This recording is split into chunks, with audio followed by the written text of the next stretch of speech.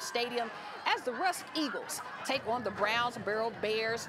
And yeah, Rusk with it first. Aiden McCown's pass is complete to Elijah Ward, who gets on the inside but fumbles. Brownsboro recovers deep in Eagles territory. Major turnover, and they'll capitalize right away. Jackson Rogers, well, he's going for 6. And yeah, he gets it. Dylan Downey wide open in the corner of the end zone for a nice, easy touchdown.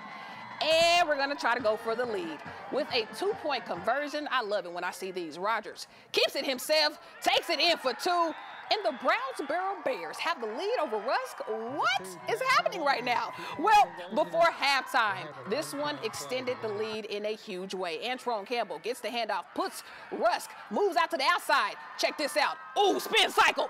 Oh, my God, Campbell is going to the house. Brownsboro running wild on defense. That's a huge score to give the Bears a 23-14 lead at the half. He's hyped. Whew. But Rusk, hey, Rusk came back and didn't let the winless Brownsboro Bears in district knock them off. All right, so let's move over to a big game.